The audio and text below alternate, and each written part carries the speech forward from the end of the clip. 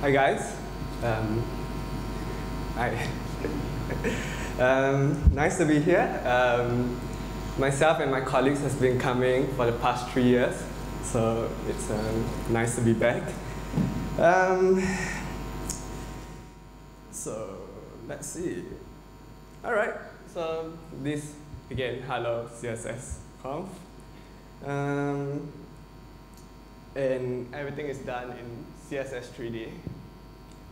A bit of like floating debris, if I don't know if you like gravity or interstellar.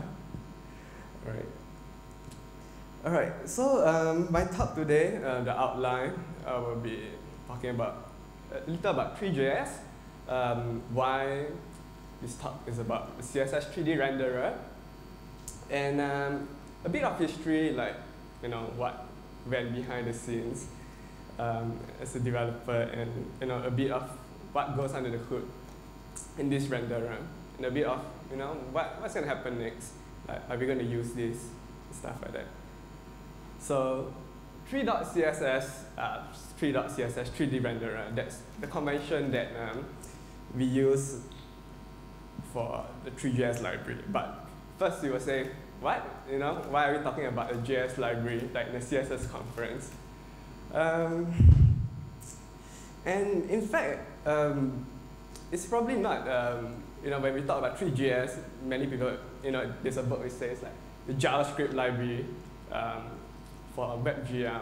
I mean, you could look at it as it's only a webgl library, or you could think that, oh, it's the best JavaScript library for THREE.JS, hopefully it's the later.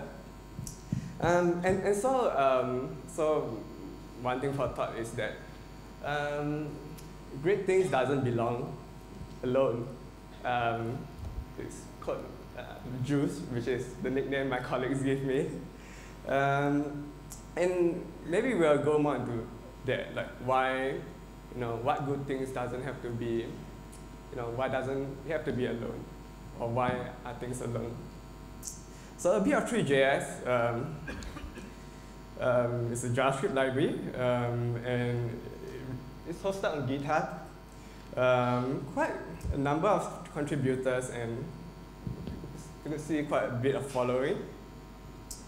And the guy behind that, Ricardo, otherwise known as Mr. Dude,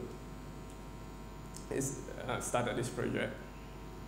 So a bit of THREE.JS, like it's a rendering engine, and you use that to render a scene. So there's only 4 things that you need. First, it's a scene. Second is objects. Objects can be meshes, 3D models, materials, lights, a grouping of 3D objects. And the third is a camera, where since this is a virtual 3D scene, you want to have a camera to capture like what the camera sees. And you have perspective and orthographic. Perspective is what your eye sees. Like as things goes down, the houses goes down the road, the houses appear smaller. Orthographic is like when you use it like for some orthographic drawings, like the same objects of the same size appear to be the same length when it's maybe on paper or on your screen. And lastly is renderer. And so you can see that there's really not just webgl renderer. There's a canvas renderer, webgl, SVG, software renderer. I will not go so much into it, but the idea is that THREE.JS is a very modular JavaScript rendering engine, where you could basically say that you have a scene, you have objects, you could use a perspective camera or orthographic camera. And likewise, the renderer are kind of like modular, you could plug up canvas renderer for webgl renderer. And canvas renderer has been more popular over the past years because webgl is not being supported like on many platforms. But like with iOS 8, we have mobile devices running webgl. So in the new releases of THREE.JS, like webgl is the default THREE.JS renderer. So this is how you do it in code. Where you have a scene, you write new scene, camera, we have a new perspective camera, and renderer, we have new webgl renderer. And you add objects, whatever objects to the scene, and you call renderer.render with the scene and camera passed in.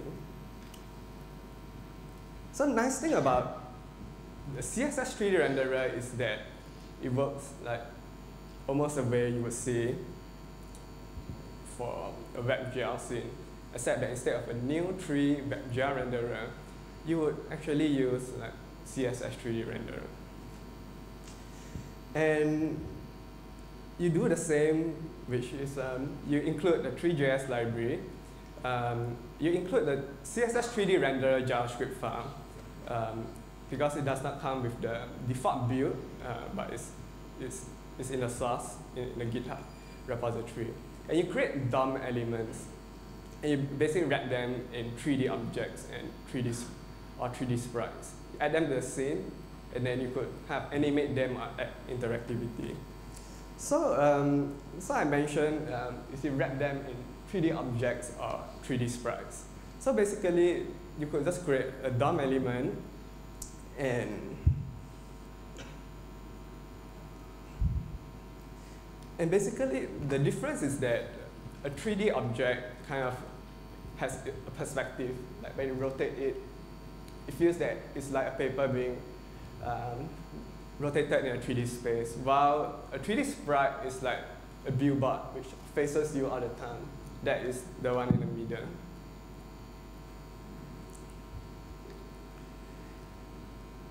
All right, so I mean, why would you use a CSS3DRenderer? Like, you have webgl is gaining popularity. It runs on iOS. No longer a problem. IE 11 runs webgl. So why CSS3D? So one of the benefits, which I think is really great about this, is that it's really lightweight. Like, in fact, if you take all the things that to render, if you package the library with the CSS3DRenderer without webgl or canvas, it's probably before gzip is around 80 KB. So it's very small. It's not a concern. Like the default, I think the webgl build is about 200 KB.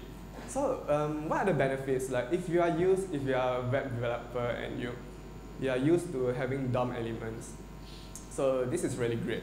Like instead of using a WebGL, in a standard flow, you would have to create like 3D models, like some form of a geometry, and then you have to create materials, say a basic material, with a flat shading, or you could have a lumbered shading. So you have to put lights in there and to calculate like what kind of smooth shading or is it a flat shading that you need. But for CSS3DRenderer, they are just animating DOM elements. So no shaders, no material, no meshes, which is really simple. And so the things that you're animating is called CSS server, which is you could just style it in whatever ways you like. You like to put a curved radius border to it, you could do it. And when you have all these objects which are animating, you could actually add a DOM events handler. Like you could add a mouse over mouse click. While in a typical WebGL canvas renderer, the browser renders to a canvas, which is basically, and what you get is when you do a mouse move, you get the coordinates, and you have to ray pick to find back what object the cursor is on. It's mobile friendly. It runs on quite many mobile devices, Android, iOS, and it's pretty performant. So this year, John Brown, he actually gave a talk at CSSConf.Asia on his experience using the CSS3DRenderer for projects for Google. Like for example, the showcase, the website of google.com/io. So this is a recommended talk, and well, if you have time, remember to check that out. So a slice of history, probably too small to read, but I'll just go ahead to just explain. So I mean, if you watch Iron Man, you will see like it's navigating some user interfaces.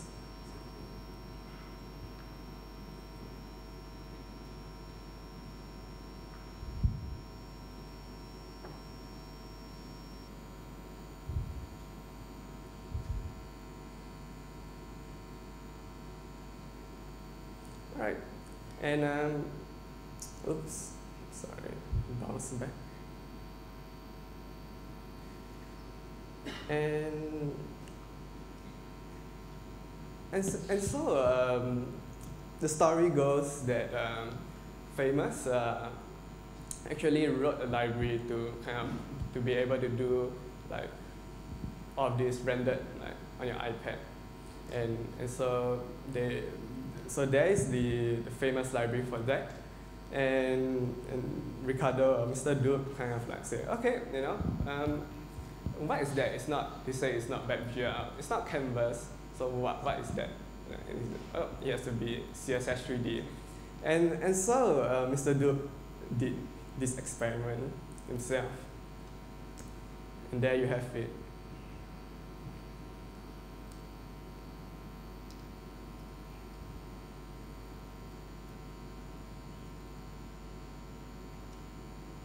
You can rotate it.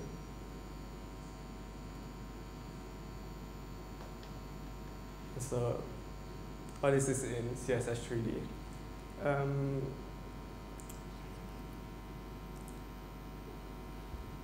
All right. Yeah. I mean, this is a screenshot of of this running on an iPad. So you say, okay, great, but how does it work?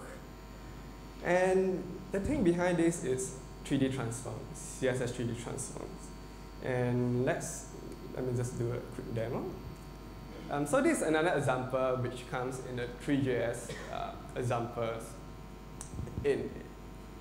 And you can see this is basically rendering a panoramic view in a skybox.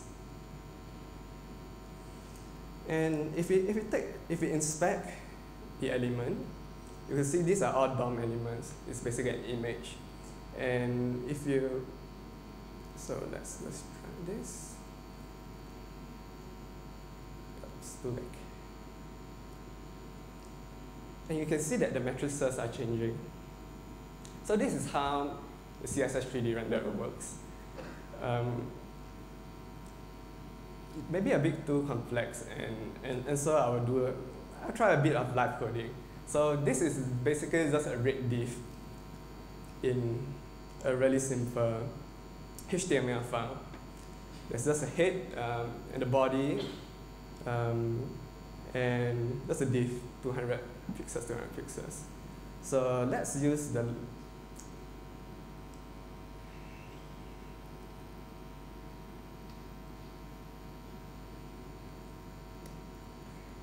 transform, and let's try scale. So scale X, and you see that it changes. Maybe let's add a bit of fun. We will just add transition. Yeah, not recommended to use all for performance reasons, but for laziness, I will just do that. Is in. And if I play around with this number, you can see that it moves. Okay, so now we let's try rotate, and we try rotate say Z, and say 5 degrees, maybe a bit more for some effect.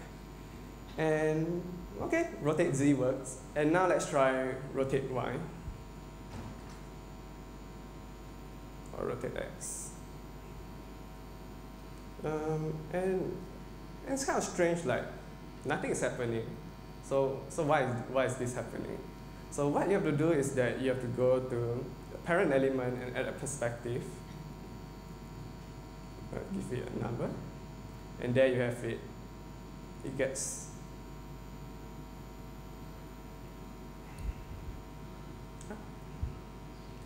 and you see the matrices that you've seen before in the previous example. So you could do like matrix, and then you have 2, 4, 5, 6 arguments. This is a shorthand for like more arguments for matrix 3D, and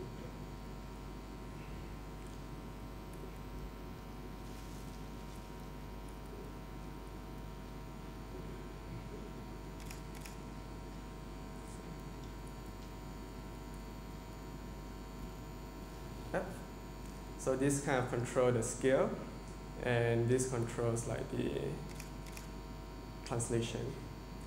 Yeah, metrics is kind of scary. Like you know, I did not like all of this mathematics until when I start playing with this, and it's actually not too difficult.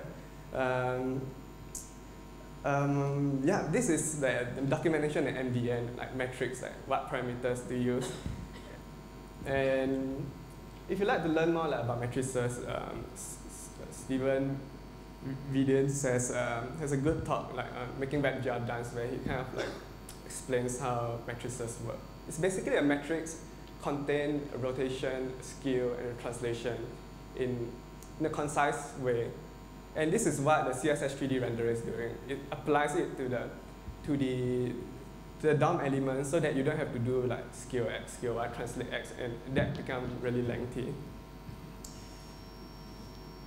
So what are the limitations? Like why, you know, in what ways the CSS3DRenderer isn't that good? So first, browser bugs.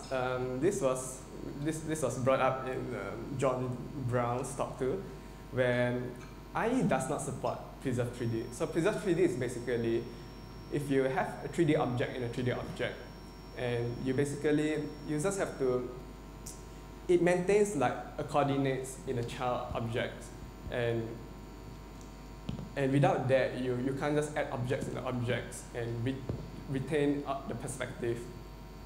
So there are solutions where it's a 3D renderer IE, and intersection problems like Chrome may not be able to render it when 2Ds like intersect and may not kind of shows the depth properly.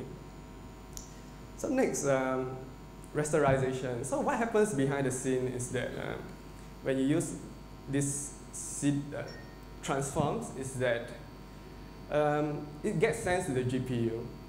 So GPU is, to simply say that it's a piece of hardware which does graphics and actually does it. It's much more efficient to do it on the hardware than to do it in software. And so this is an example I did, like to kind of like imitate metrics.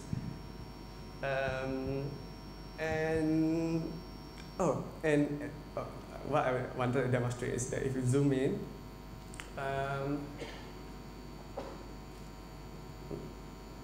you can see that it's kind of pixelated. So this is rasterization. Like it's not like if you have a plane in webgl and you zoom in, you could still see that there's a straight line. But over here, when you zoom in, like you kind of see that it gets pixelated. But it's not really a big problem. Okay, let's play around with this. Let's go on. You can upscale it. So when you write a text, if you create a text element, you could kind of like size it up to maybe 100 pixels, and then you get crisp edges.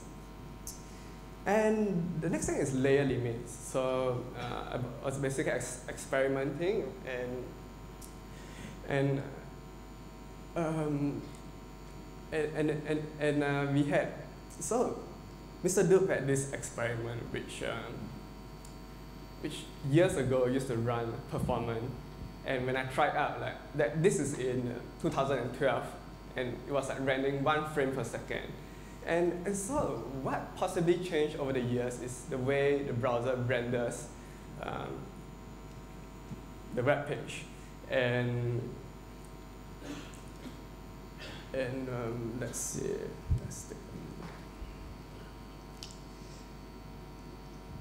so this was the experiment which I was playing with, which was kind of like a clone of this experiment. And when I turn on depth of field, it's basically I'm applying a CSS blur filter to it. And have imitated that the back objects are kind of blurred up, like bokeh in photography. So, and so this was its original experiment. And what's interesting that this was done, it's not with CSS renderer, it was done with a DOM renderer. So when I kind of look at this experiment, I say, wow, what is this? It's not Canvas, it's not webgl, it's not CSS3DRenderer.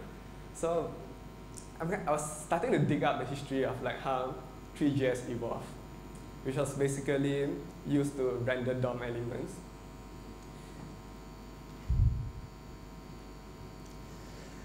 And so some other tests I did, which was like, I slowly add like a couple of 100 elements. And when it hit 1,000, you see the frames per second drop to about 10 frames per second. So what happens is that there's a limit to how many layers that you could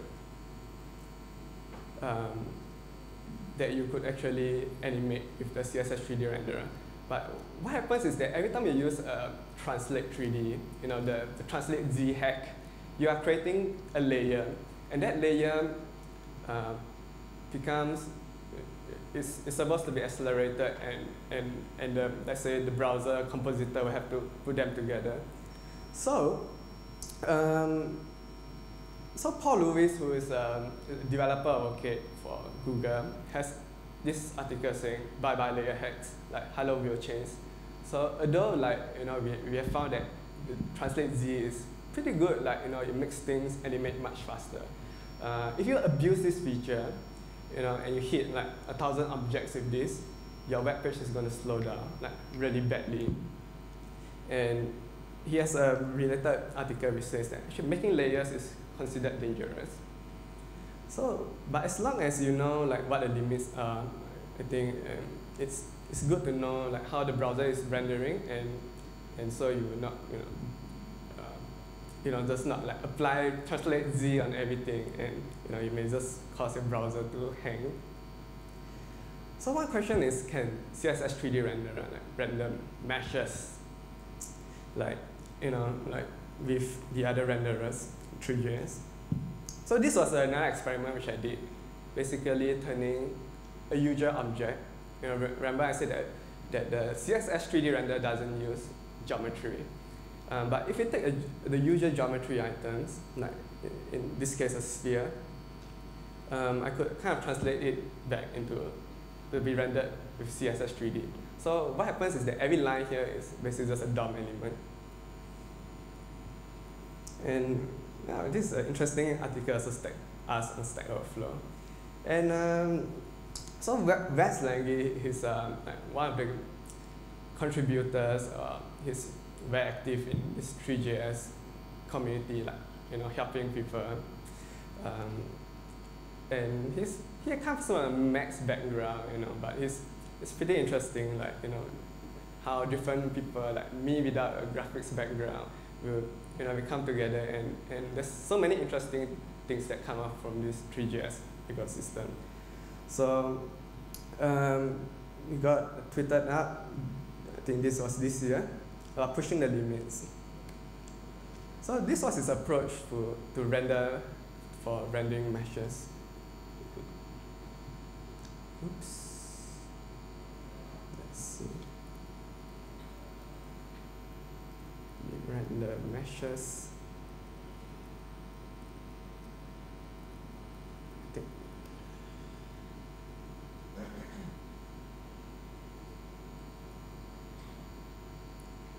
you think you can always find things back with Google. Yeah, so this is the classic flocking, the bird flocking system in THREE.JS, but it's all in CSS3D. We kind of like, yeah, all the little divs all around the place.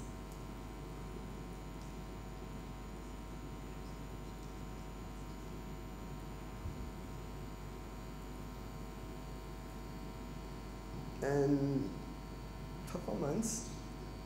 So not only you could render meshes, you could actually emulate the kind of lighting that you have in webgl.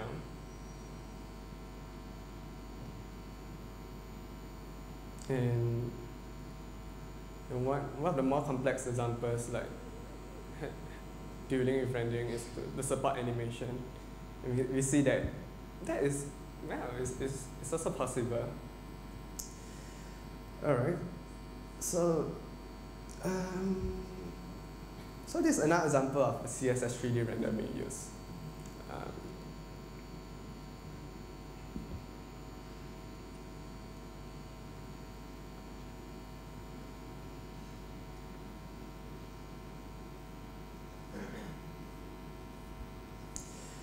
So this is a link to his blog where you could actually find that you have the editor and you could actually like create stuff with that.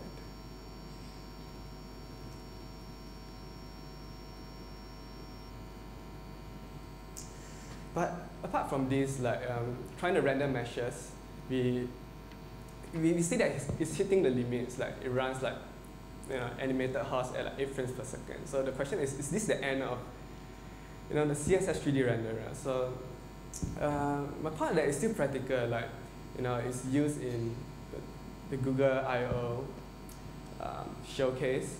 There's other experiments which like the following link shows that how you could use webgl together with CSS3DRenderer, because webgl doesn't support like rendering text off the box. So you could actually basically just use text in DOM elements, and because it maps perfectly like from webgl to CSS, you could actually like kind of like create labels with that. More demos, although I think we might not have time for this. Little experiment for Christmas. Actually, I've added some, but you can imagine. Dun, dun, dun, dun, dun, dun. So, okay, so I think I'll sum up like THREE.JS isn't just, although it's really popular for webgl, it isn't just for that. And sometimes we don't have to think like, should we use this or use that? Is it better or not? Sometimes it could be complement, and ideas aren't restricted to platforms. Like ideas in the VFX industry, is what I would like to see in real-time graphics on the browsers, or ideas which Famous has could be used in THREE.JS. And the simplicity of this renderer, it has a special place in me. Although these days I love doing webgl. And so I come to the end of my talk. Thank you. That's my Twitter handler. Wow, I always love the demos. Please, huge applause for that.